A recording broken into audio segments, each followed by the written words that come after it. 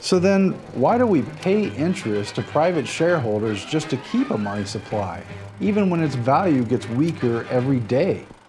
Every time the money changes hands, the images on it become woven into the ritual of transaction, reaffirmed so often, minute by minute, hour by hour, every day, again and again, until the symbols become a subconscious, then unconscious part of the energetic exchanges between all peoples who agree to use this medium in commerce. So why was it that in 1935, just after the gold was seized in America and its ownership prohibited, and just after Hitler took power in Germany, in the lead-up to World War II and the Bretton Woods Conference that would follow, which would elevate the United States dollar to world reserve currency status, why do you think the Eye of Providence, with its message of Novus Ordo Seclorum, part of the U.S. Great Seal since the nation's founding, was suddenly added to the dollar bill at this particular time?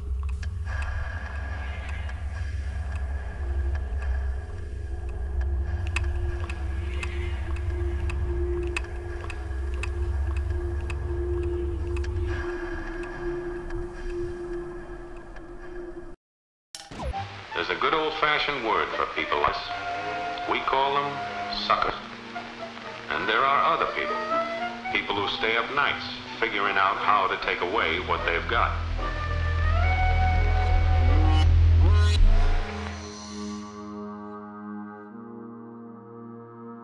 As you see, the top hat is still worn, but today only by a few. We are at a historic turning point. Money as debt is a form of slavery. It's changed everything. Congress, in essence, has ceded total control of the value of our money to a secretive central bank. I don't hang around trying to read the entrails of what some statement in the administration may say, because it's our responsibility to make up our mind about these things. There is no other agency of government which can overrule actions that we take. Picture a party of the nation's greatest bankers stealing out of New York on a private railroad car under cover of darkness, stealthily hiding hundreds of miles south. The key difference with the CBDC is that central bank will have absolute control, and also we will have the technology to enforce that. It's a secret meeting at the time. They told nobody about it. The details came out later, but this is the place where the most important people in the world first came up with the formal plan to create the Federal Reserve. This place is crazy. I have alleged that there is a money trust. Better for the state relative to cash. Hi, welcome to Jekyll Island. To begin, first make a selection at the top. Second, please insert cash on the left or credit card on the right.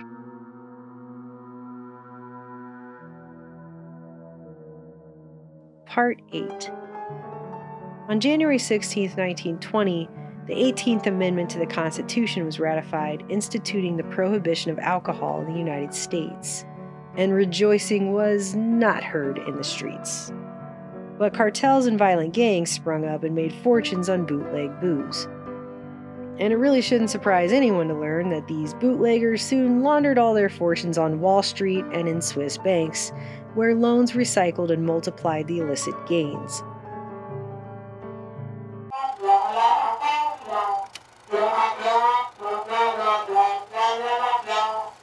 The Grand Old Party. The Grand Old Party was a celebration held prior to Prohibition.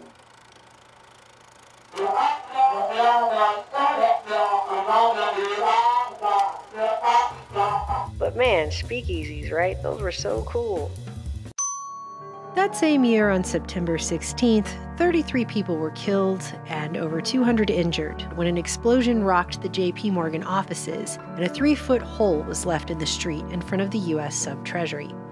Newspapers at the time described scenes of turbulence and excitement which surpass any ever before experienced in New York. The stock exchange was closed down, and the governing committee decided that delivery of all securities would be suspended for 4 days. Some reports claimed police found sufficient evidence to conclude it was a bomb plot by anarchists, while others, like Chief Investigator Alan Meyer of the W.J. Burns National Detective Agency, declared that the wrecked J.P. Morgan offices were just the opening outrage of an impending nationwide reign of communist Bolshevist terror. However, a much smaller clip, way further down near the bottom of the page, discussed how Wall Street men accepted the accident theory, noting that it was both generally known J.P. Morgan was out of town at the time, and the offices of the Morgan firm members were on the Broad Street side of the building, while the explosion happened on the Wall Street side. Reported as completely discarded, however, was the theory that robbers were attempting to loot the vaults of the Morgan Bank and the U.S. Sub-Treasury under cover of the panic and excitement following the explosion. Despite the fact that $900 million in gold bullion and coin, reportedly the greatest amount of the metal in any place on Earth at the time, was sitting in the Sub-Treasury vaults awaiting transfer to the newly built assay office, adjoining the Sub-Treasury and right across the street from J.P. Morgan Co. And they were actually transferring gold bars between the Sub-Treasury and the assay office in a wooden chute. Like, this was what was going on at the time that this happened, which, maybe they discredited it and said, we'll just save that for like a Die Hard movie in the future or something.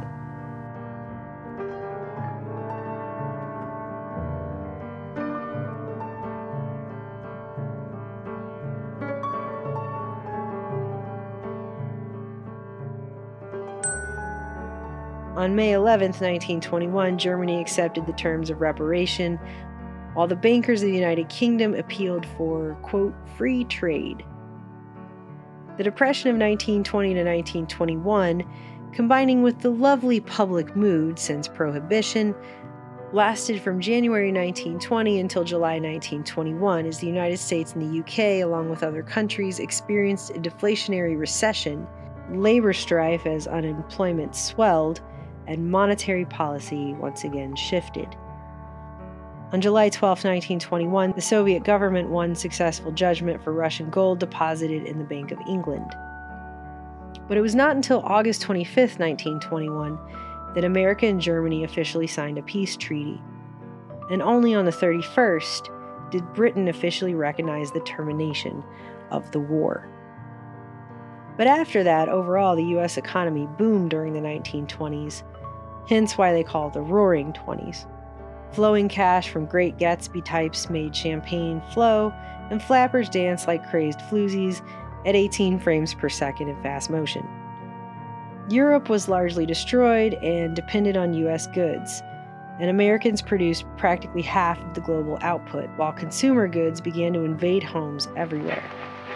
Factories, tooled to the teeth, poured out a torrent of products.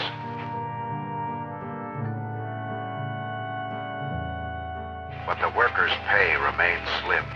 Despite this, in 1923, as the Weimar German Republic stood on the brink of collapse, its notorious hyperinflation crisis was unleashed, triggered by the post-war government's missed reparations payment due in the previous year. And now you can play that famous wheelbarrow of money clip that is already buried somewhere in the recesses of your brain, because this is that thing. Meanwhile, U.S. President Warren G. Harding died unexpectedly in office on July 27, 1923, and several of his Ohio gang cronies were implicated in scandals while holding positions on the Federal Reserve Board, the Comptroller of the Currency, the Director of the Mint, etc., etc., and Vice President Calvin Coolidge took the presidential oath and declared the business of America is business. Stock markets soared. In 1924, the Dawes Act was put forward to solve Germany's World War I reparations problem and thus alleviate a major international crisis. In a fantastic example of recycled dollars, Wall Street bankers organized under J.P. Morgan's direction agreed to loan hundreds of millions of dollars to Germany so it could repay its war debts. While the influx of American capital contributed significantly to the buildup of industry in Germany by buying supplies and components from U.S. and British sources. For instance, chemical manufacturing conglomerate IG Farben, notorious for something or other, became the largest industrial company in Europe on the backs of Wall Street financiers. Not to be confused with the Dawes Act of 1887, which, in a bid to rid the nation of tribalism, quote-unquote, and assimilate Native Americans into new American culture, forced the Native Americans onto a government-imposed system assuming a capitalist proprietary relationship to property that did not formally exist in their culture, as previously they held a communal view of land that ensured each member of the tribe had a place to live. It didn't just give the government a way to legally appropriate vast tracts of Native American land, but it detribalized a sizable segment of the Indian population, legally preempting their sovereign right to define themselves. It's really hard to read about. 1926, the 150th year of America's independence. From east to west, girdling the continent, a lush and a lusty land. Yet even then, the signs were present. In 1927, the Showa financial crisis resulted in mass bank failures across the Empire of Japan. So yeah, them too. Because we can't be leaving them out. Everybody gets to have a crisis. Poverty, like a cancer, malignant. And beyond the facade of the skyline, swept under the city's rug, teeming millions, never more than a copper coin from starvation.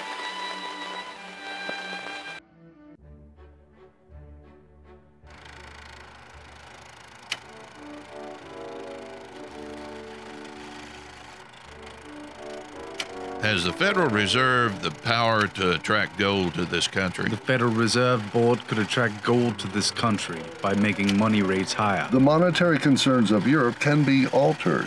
The Federal Reserve Board last summer, 1927, set out to ease the credit situation and to cheapen the cost of money in order to stimulate the exportation of gold. Where did the suggestion come from that caused this decision of the change of rates last summer? The three largest central banks in Europe sent representatives to this country. The governor of the Bank of England, Mr. Hjalmar Schacht, and Professor Rist, deputy governor of the Bank of France.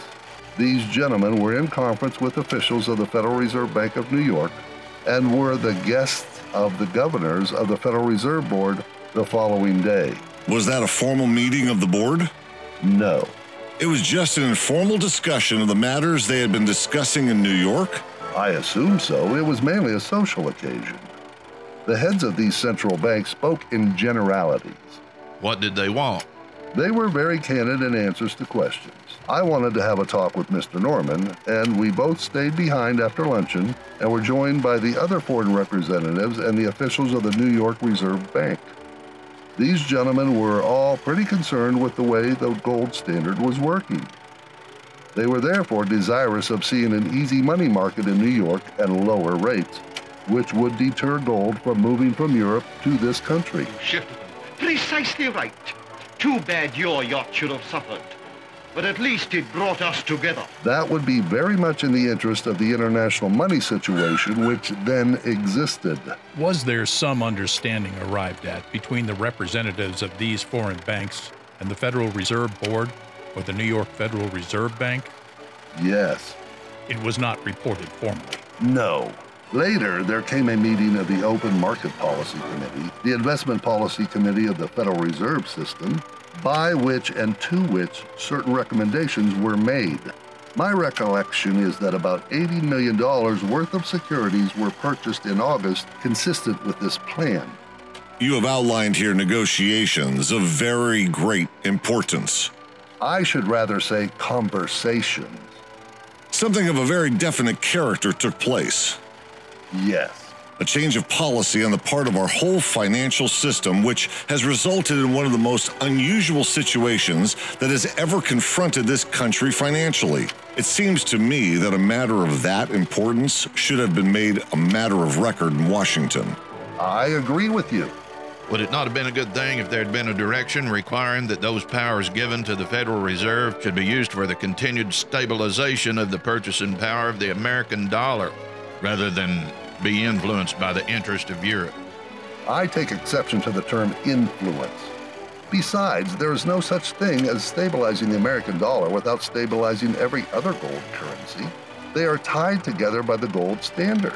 Other eminent men who come here are very adroit in knowing how to approach the folk who make up the personnel of the Federal Reserve Board. The visit of these foreign bankers resulted in money being cheaper in New York. Yes, exactly. I would like to put in the record all who attended that luncheon in Washington. In addition to the names I've given you, there was also present one of the younger men from the Bank of France.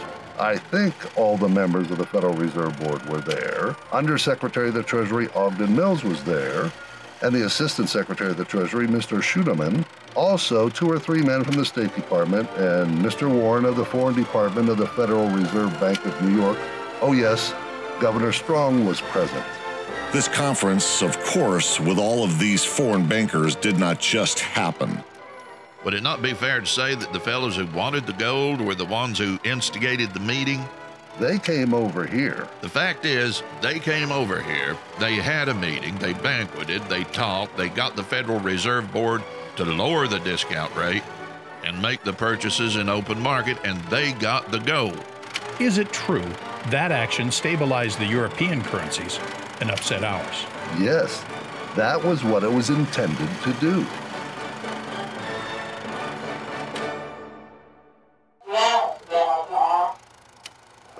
When people remembered there's no place like home.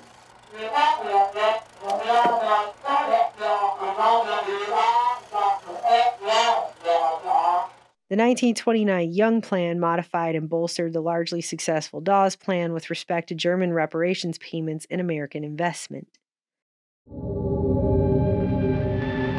As the decade of the 20s neared its end, the great democracy of the West, the brave new world, became aware of strange twitchings and pains.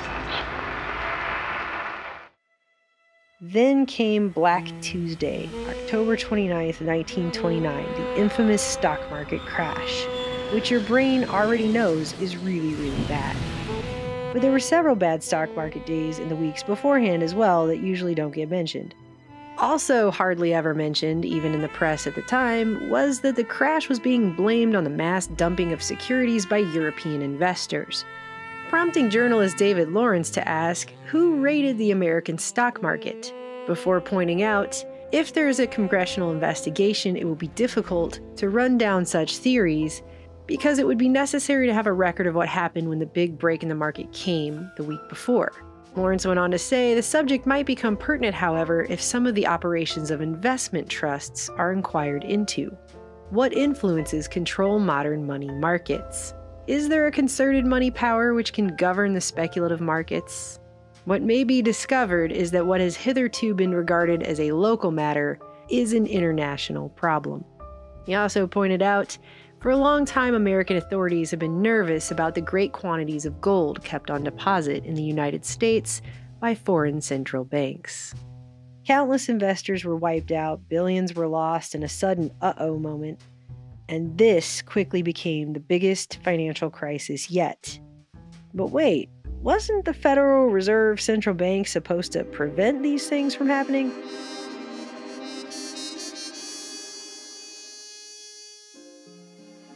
So, the Great Depression?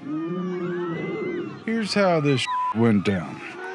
In October 1928, Fed Governor Roy A. Young responded to critics, countering with an appeal to authority, emphasizing the idea that the Fed represented the composite opinion of more than 108 leading bankers and financial experts, and that their function was, after all, simply to, quote, maintain a sound credit and currency situation, end quote, and while keeping his promises elusive, noting that, quote, happy solutions are not guaranteed, end quote. Backing him up, his colleague William Martin of the Federal Reserve Bank of St. Louis added, quote, bootleg loans were not a Federal Reserve problem, end quote, so deal with it. Meanwhile, the same paper on the same day acknowledged that, quote, European business had been greatly helped by the hundreds of millions of dollars in gold sent out of the United States in the last 12 months, end quote. And thus, with the clock of hindsight ticking ever closer to the infamous and devastating Black Friday crash that plummeted the nation into years of economic suffering, the warnings began. On New Year's Day, 1929, came the Boston Globe's headline, Federal Reserve Control Endangered by Present Call Loans Market, wherein their expert statistician called attention to the alarming fact that no meaningful reserves were held in the system to account for the more than $2 billion of 1920s money that was circulating in unstable speculation on the stock market. Thus, the main object in the conception and birth of the Federal Reserve System, its basis and justification as an institution, was being negated and undermined as the financial sector assumed that things would work themselves out, etc., etc. All while unsecured loans were rapidly expanding, accumulating, growing, and festering, without the proper required backing since 1925. Under these conditions, the analyst in the Boston Globe ominously warned, quote, "It is hard to see how it would be possible to avoid a very unpleasant situation, a situation in which the Federal Reserve may not have control." Subsequently, as if in response to further criticism, the Fed Board then twice warned, first on February 7, 1929, then later in the summer, to put the brakes on growing and unrestrained credit for speculative loans as it was creating a, quote, widespread potential for disaster, end quote.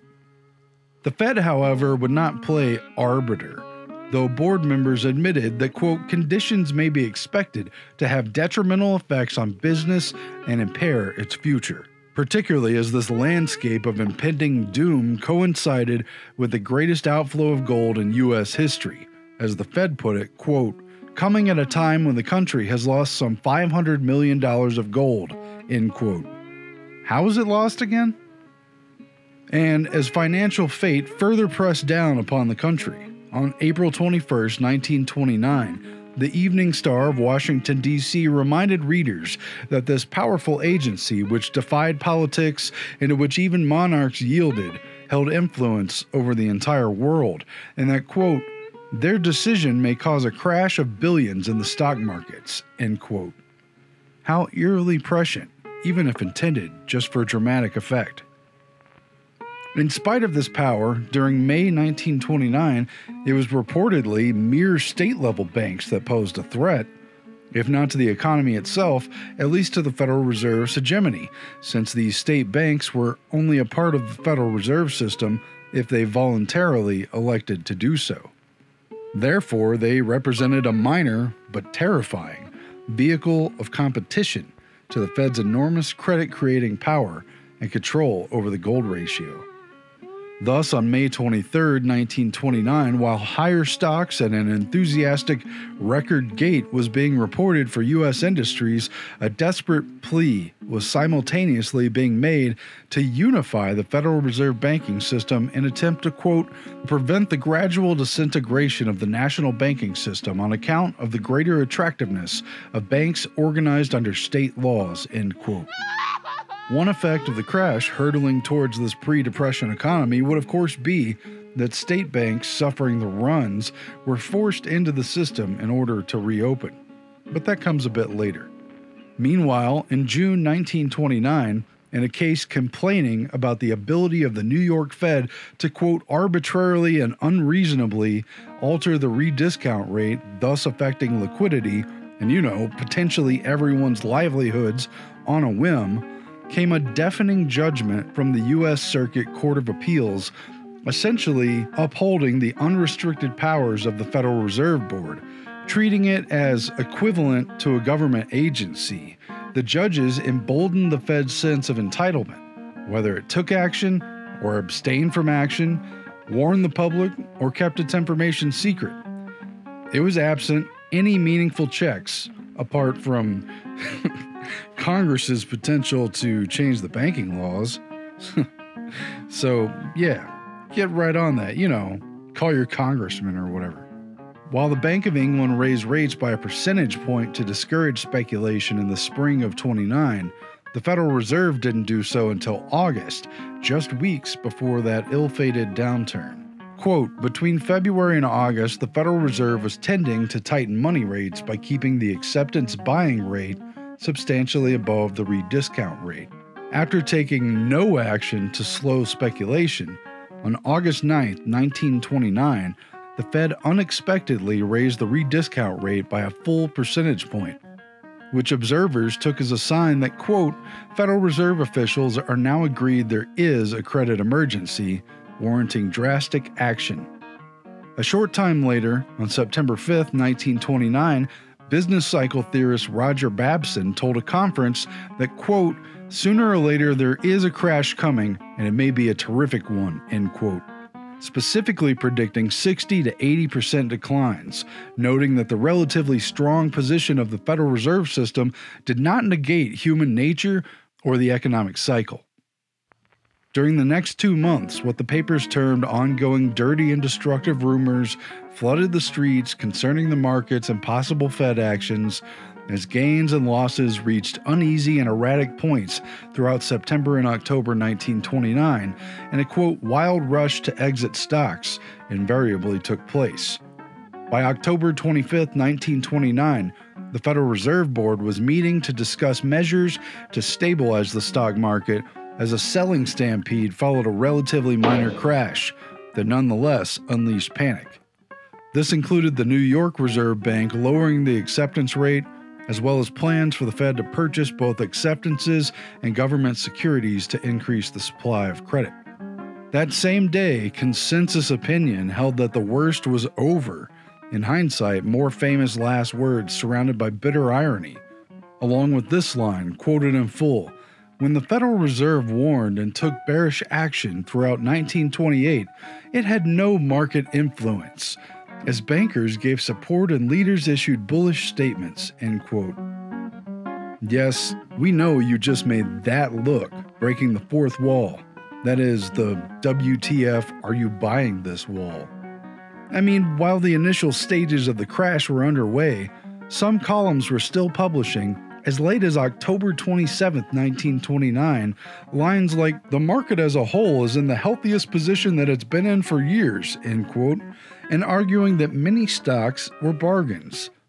All this, while the leading article that day highlighted the pivotal and ultimately detrimental role played by the Federal Reserve policy in the boom and bust of extreme credit stock cycles that is now a solid history horror classic. The day after the big crash, bad news was muted by the positive spin reports published on October 30th, that a post-crash rally of buying by J.P. Morgan, the Rockefellers, and other powerful financiers, quote, saved the day, end quote, as they rummaged and bought together major shares from the bargain bins of everyone else's failures, quote, bringing that market back. Thanks, pennies on the dollar crew. Amazing the propensity to turn a disaster on its head and thank the very... Never mind.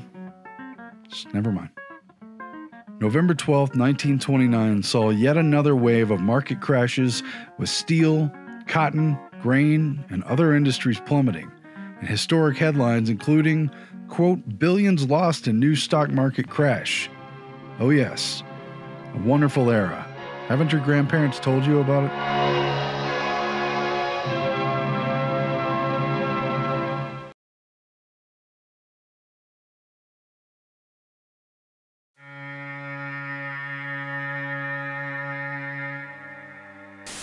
I venture to suggest that if you go to any bankers, the people who are here today at this banking conference, and if you talk to them, I venture to say 9 out of 10 of them, if they hadn't heard what I'm going to say,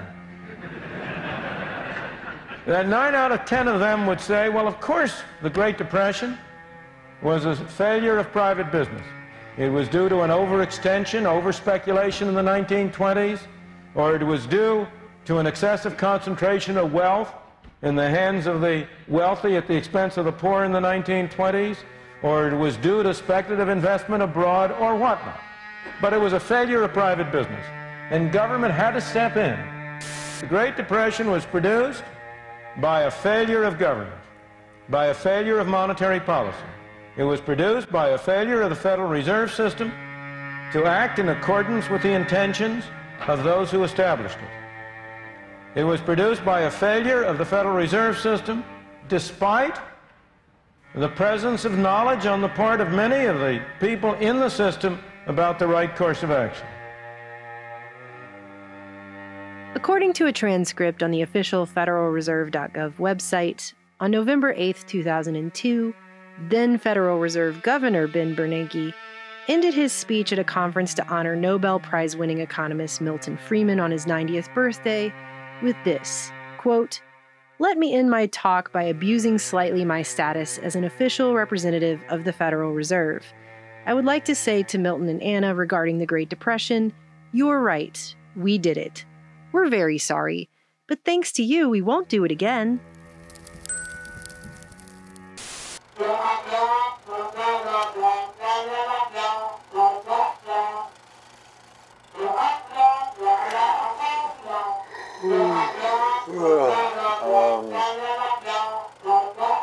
Sufficient supposits to cover reverses.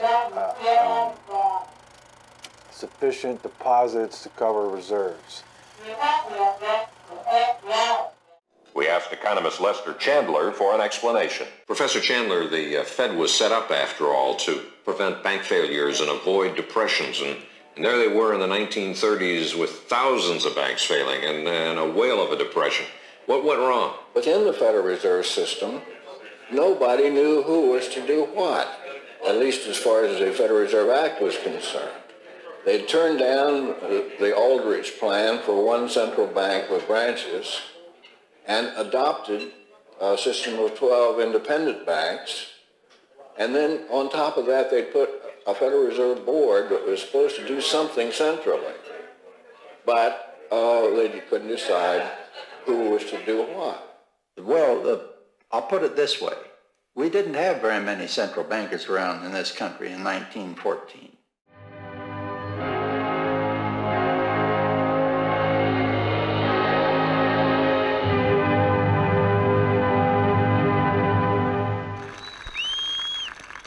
As credit quickly contracted, money slowed its roll, and loans became scarce as the Great Depression, the worst systemic banking crisis of the 20th century, began to take hold.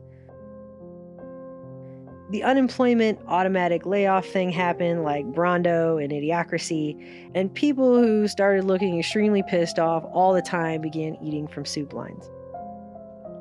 On May 17, 1930, the Bank for International Settlements, aka the BIS, was officially founded as an international institution owned by central banks via an intergovernmental agreement between Germany, Belgium, France, the UK, the United States, Switzerland, Italy, and Japan. This was originally conceived as a way to handle reparations payments from World War I owed by Germany, as outlined in the Young Plan of 1929. However, that was abolished by 1932. The BIS's existence is known mostly in whispers, and its true power was regarded with dread by close observers. Basically, this is the central bank of the central banks, so it's meta.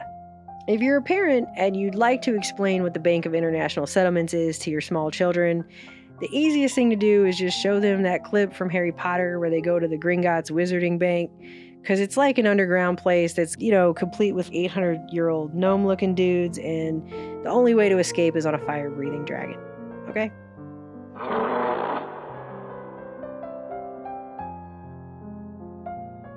According to the official site federalreservehistory.org, few people took notice of Bertie Forbes' expose on Jekyll Island, and many were dismissive of its veracity.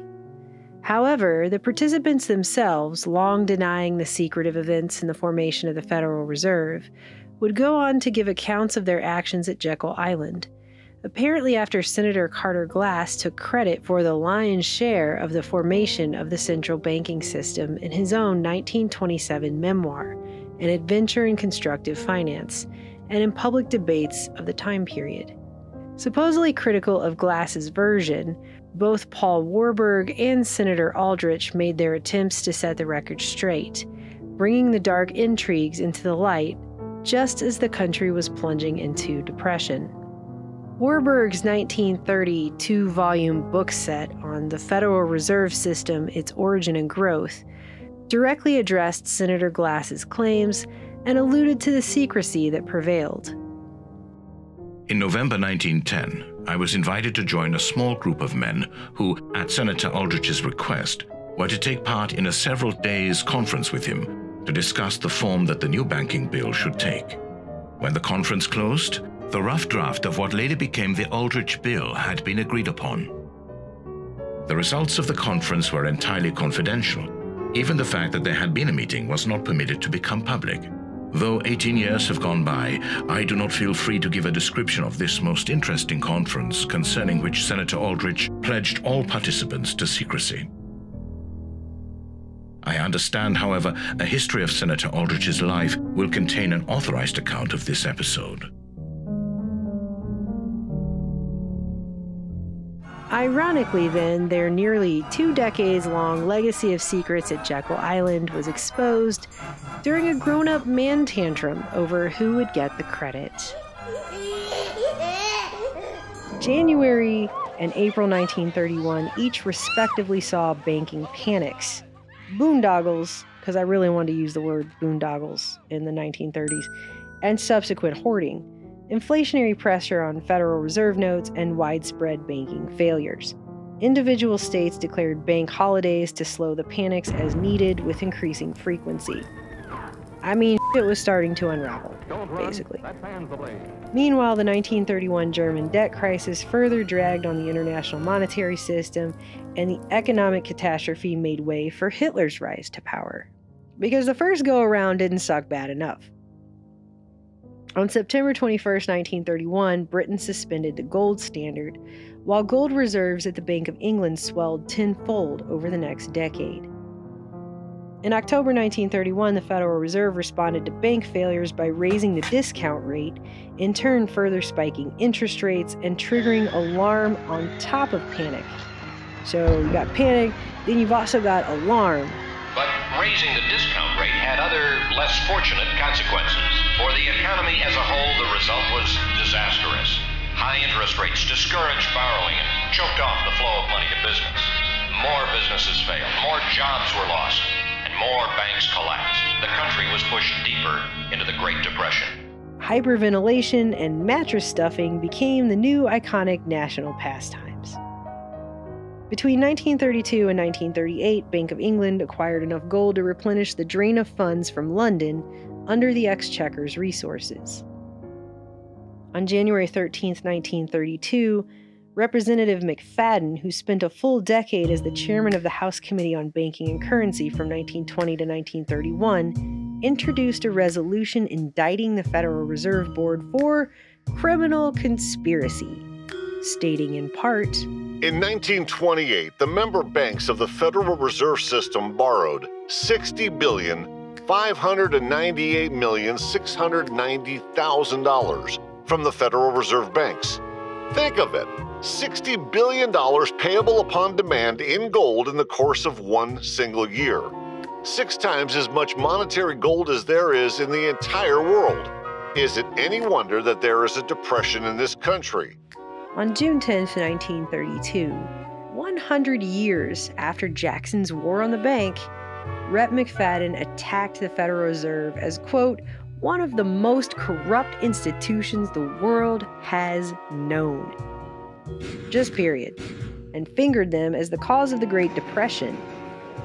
And by the way, the New York Fed had just announced that it somehow magically lost $385 million in French gold, prompting France to withdraw the remainder of the gold and send somebody over there to ask if they looked in the Fed's couch cushions.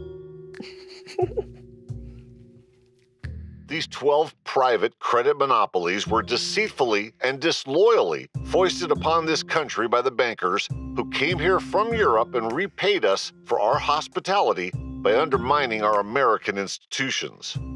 Those bankers took money out of this country to finance Japan in a war against Russia. They drove a wedge between the Allies in the World War.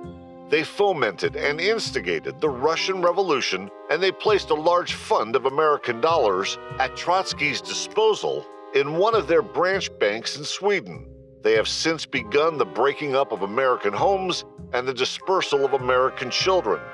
Through the Federal Reserve Board and the Federal Reserve Banks, the riffraff of every country is operating on the public credit of this United States government. Meanwhile, and on account of it, we ourselves are in the midst of the greatest depression we've ever known. November 1932, Franklin Delano Roosevelt was elected president and given a mandate to implement his New Deal, conceptualized earlier that summer at the DNC convention.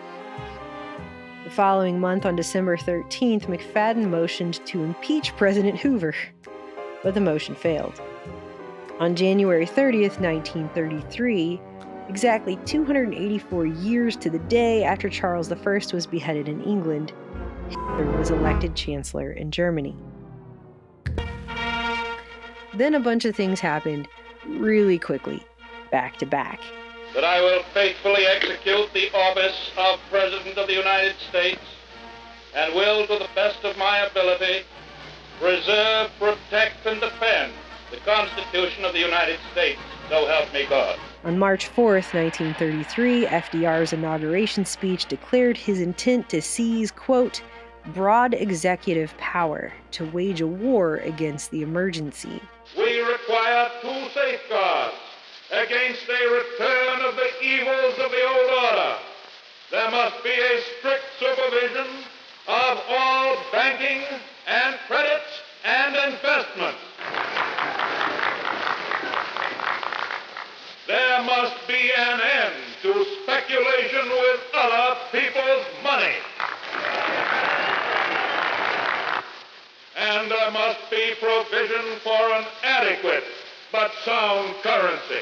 I am prepared, under my constitutional duty, to recommend the measures that a stricken nation in the midst of a stricken world may require. I shall ask the Congress for the one remaining instrument to meet the crisis: broad executive power to wage a war against the emergency as great as the power that would be given to me if we were in fact invaded by a foreign foe.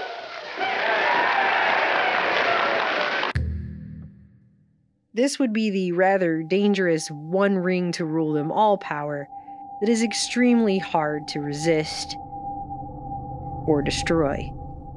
2 days later, on March 6th, FDR declared the start of a 4-day bank holiday nationwide to stave off bank runs and total collapse of the American banking system. All Federal Reserve transactions were suspended. After more than 9,000 banks had failed during the previous 3 years, the U.S. government had effectively gone bankrupt. 3 days later, on March 9th, the Emergency Banking Act was rushed through, authorizing the Federal Reserve banks to issue additional currency in order to reopen banks with deposit insurance guaranteed by the government.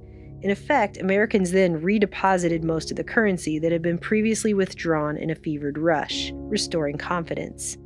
The following day, FDR issued Executive Order 6073, reopening banks and the Federal Reserve System, but preventing payment in gold. A week later, on March 17th, Hitler's new director of the Reich Bank took over, cutting deals with the Bank of England, who agreed to supply a steady stream of gold to the regime.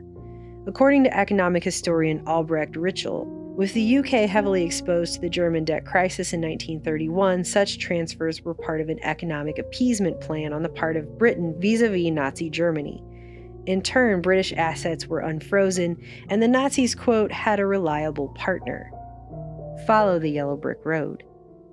On April 5th, 1933, FDR issued Executive Order 6102, the so-called Gold Hoarder Law, requiring everyone to turn in their gold coins, gold bullion, and gold certificates to the Federal Reserve to be exchanged for other currency, or else they would face a $10,000 fine and/or possible imprisonment.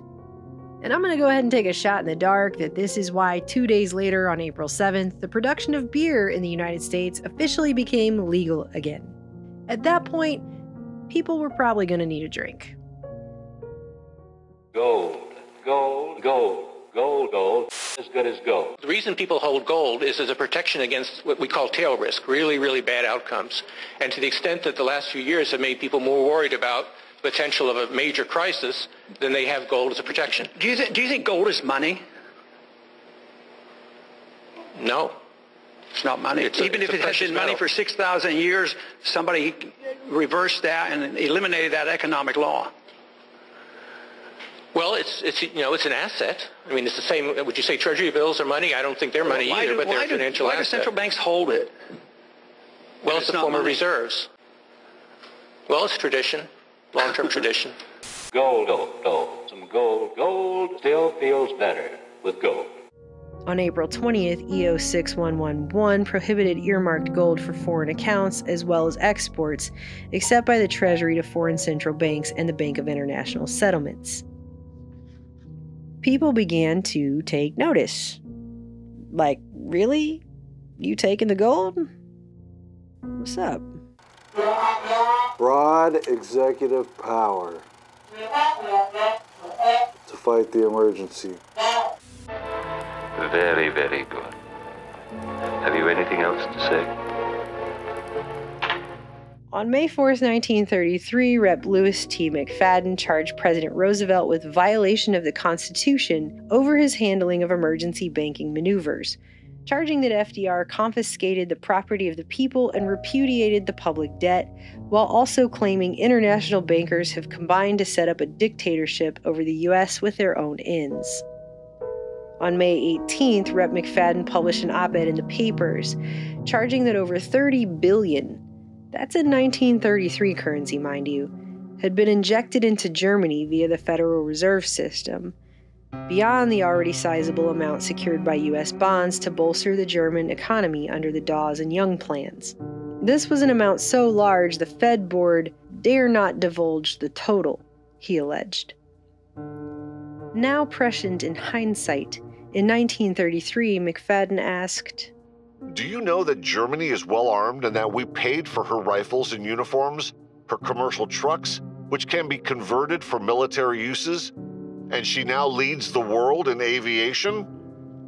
McFadden also mentioned $150 million that the Fed loaned to Soviet Russia, and even bigger loans that can't be repaid to the Soviets via the Reich Bank. And that was our money too.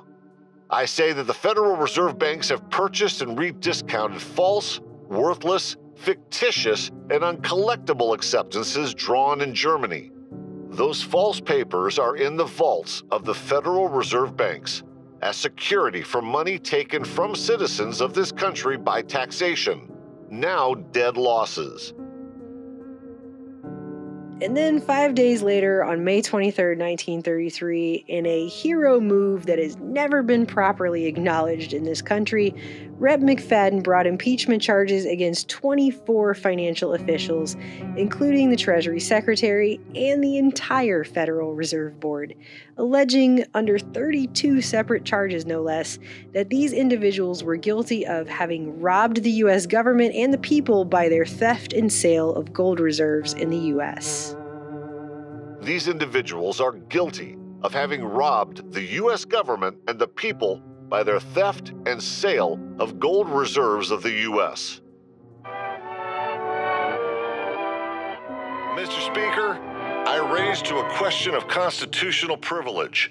On my own responsibility, I impeach Eugene Meyer, Roy Young, Edmund Platt, Eugene Black, Adolph Casper Miller, Charles Hamlin, George James, Andrew W. Mellon, Ogden Mills, William Wooden, John Pohl, J.F.T. O'Connor, members of the Federal Reserve Board, jointly and severally, with high crimes and misdemeanors. Whereas I charge the aforesaid, jointly and severally, with having unlawfully issued Federal Reserve currency on false, worthless, and fictitious acceptance and other circulating evidences of debt, and with having made unlawful advancements of Federal Reserve currency. I charge them with having unlawfully taken over $80 billion from the United States government in the year 1928, and I charge them with similar thefts committed in 1929, 1930, 1931, 1932, and 1933. I charge them jointly and severally with swindling the United States Treasury and the people of the United States. I charge them jointly and severally with the crime of having treasonably conspired to destroy constitutional government in the United States. Magically, the Justice Department never pursued the matter further, and no one was ever prosecuted. However, Rep. McFadden was mocked in the papers as the man with a 5-year plan to impeach everyone in Washington, D.C. His opponents defeated his re-election, effectively ending his career, and then he died shortly afterwards of a heart attack at age 60. On June 16, 1933, the Banking Act of 1933, now better known as the Glass-Steagall Act, was passed, supplementing the earlier 1932 Glass-Steagall Act. This mandated the separation of commercial and investment banking, while restricting commercial Federal Reserve member banks from dealing in non-governmental securities, investing in non-investment grade securities, or underwriting non-governmental securities, or affiliating with companies in said practices. Then, on January 30th, 1934, a day that should now be pretty familiar to everyone watching this, that would be 285 years to the day that Charles I was beheaded,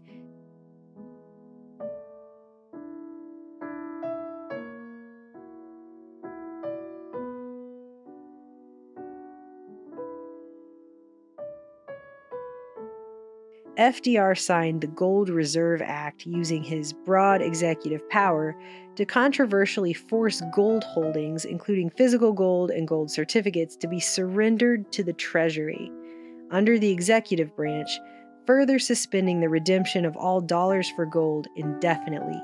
Individuals who did not initially turn in their gold were shamed in the media and threatened with confiscation.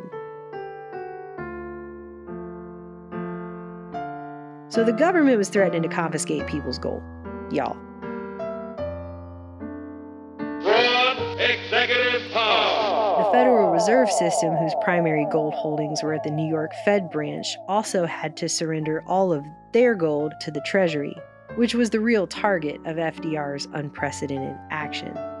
A provision in this 1934 Gold Reserve Act also established an exchange stabilization fund within the Treasury, allowing it to undertake open market operations, buy and sell securities, exchange foreign currencies, and tightly control gold exports, all specifically without the assistance or approval of the Federal Reserve.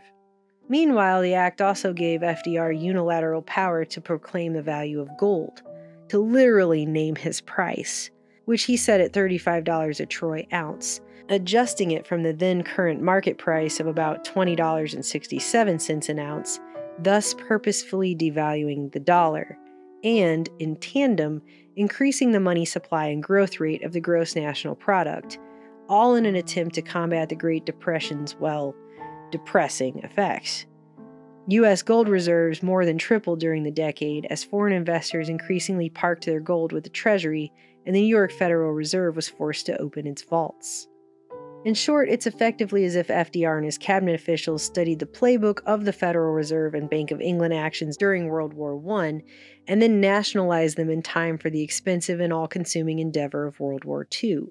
These powers remained with the executive branch of the federal government until 1951.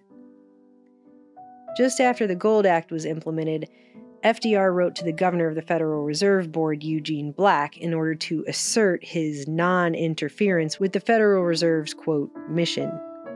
In response, Eugene Meyer, the Fed governor until 1933 and publisher of the Washington Post at the time, quipped that Roosevelt's letter was more like a eulogy for the bank, writing, "The plain and unvarnished fact is, that the Federal Reserve System of today is not the one established 20 years ago, any more than it is the system which existed a year back. The present organization has been shorn of its power to formulate an independent credit policy, and it can no longer regulate the flow of funds into and out of this country, as it did when the United States was on the gold standard. The Gold Reserve Act of 1934 not only took from the system all of its gold, but in doing so, definitely deprived it of future control over gold movements. With the passage of this act, therefore, the central banking system of this country formally surrendered one of the chief privileges and duties which it had exercised prior to suspension of gold payments. The administration has assumed responsibility for defining our monetary policies. You constitutional scholars and literate Americans out there watching this T-Rex versus Velociraptor fight may recall that for what it's worth, and hopefully that's still something, Article 1, Section 8, Clause 5 of the U.S. Constitution grants power over money to Congress, not the president or executive branch, and definitely not to a private bank. Turn in your gold, brother. Turn it in. Keeping what's good is now a sin. Hold your bonds and keep your stocks. All them things, what's on the rocks? Cut your coupons, don't be lax. Uncle Sam wants income tax. Soon, if he don't get relief, he'll want the gold that's in your teeth. Never mind, just wear a smile. We're on the last long weary mile. If Roosevelt hasn't got the dope, what the hell? There is no hope. At any rate, on November 21, 1934, it was reported that Major General Smedley Butler testified that he was approached circa 1933 to lead the so-called business plot, a would-be fascist coup to overthrow FDR to allegedly install a dictator a little more friendly to Wall Street, and likely the Federal Reserve as well. I appeared before the Congressional Committee, the highest representation of the American people, under subpoena to tell what I knew of activities which I believe might lead to an attempt to set up a fascist dictatorship. The upshot of the whole thing was that I was supposed to lead an organization of 500,000 men, which would be able to take over the functions of government. After blowing the whistle, Butler was hailed as a hero and cheered in the streets during a ticker tape parade past the Capitol. Just kidding. Actually, Major General Smedley Butler was literally laughed at and ridiculed by the press, who declared the plot to be a total hoax and the best laugh of this year, as his entire testimony was publicly undermined and the serious implications completely ignored. That is until a subsequent investigation by the House Committee on Un-American Activities found that what Butler described was, quote, alarmingly true. The plot had actually been discussed, but once again, no one was prosecuted.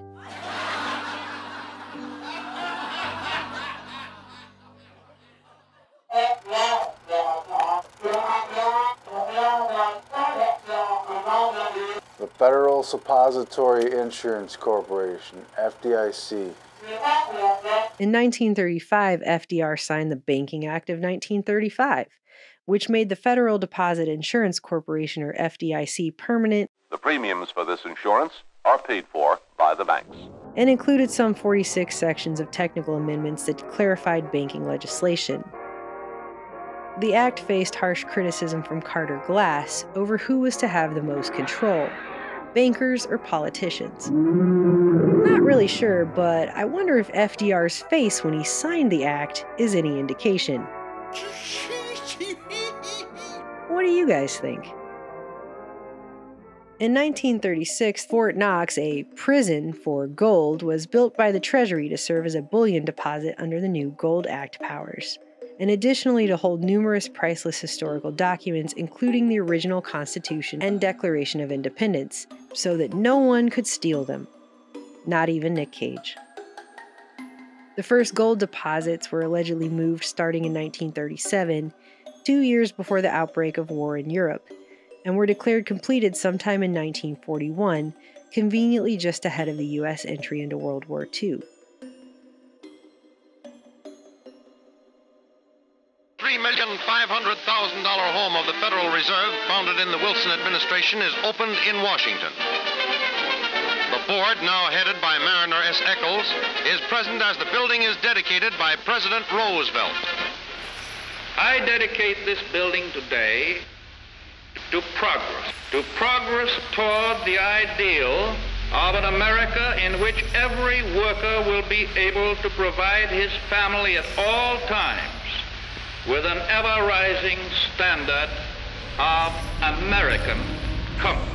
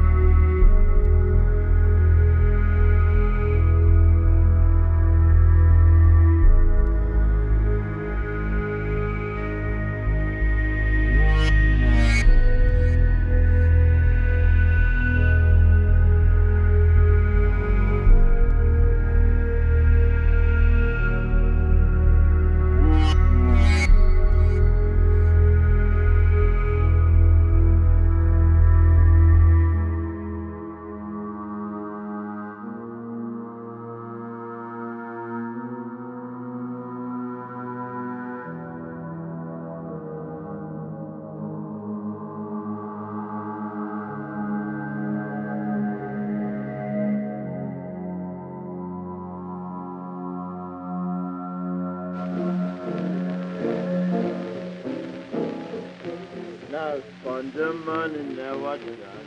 Spend your money, ha ha. Spend your money, gonna never done. Now spend your money. Oh, spend your money, gonna never done. Spend your... Grate your potato. I'll grate your potato. Put a little piece of pumpkin in it, gonna make it yellow. Love, girl, love.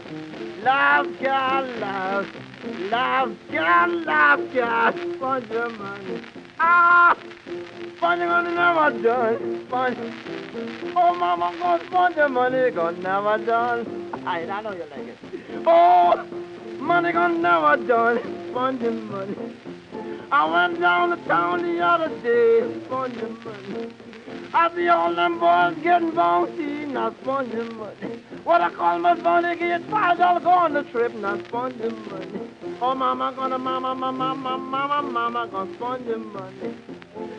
Love, God, love. Love, God, love. Love, God, love, God, spend. Oh, spend your money, gonna never done. Oh, you're going too narrow. You're going too narrow. Oh, you put 1/2 yard and it's gonna make it wider. Oh, spend your money, gonna never done. Spend the money. Oh, mama, go spend your money, go. la nini, la la la la la la la da da da da da do be da do do da do da la do deep la do it la do la do oh mama, oh spend your money, spend your money, on spend your money now. Spend your money, now spend your money now. Done. Love, God, love, love, God, love. Oh, love, God, spend your. I'll spend your money, gone now. Done.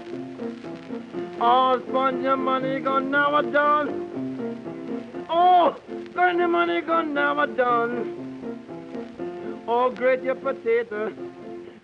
potato, put a little piece of pumpkin in it, gonna make it yellow. Oh, spend your money, gonna now done. Hey, la, la, la, la, la, la, I'm going, Lord, la, la, la, la, da, da, da, da, da, spend your money, now done, spend your money.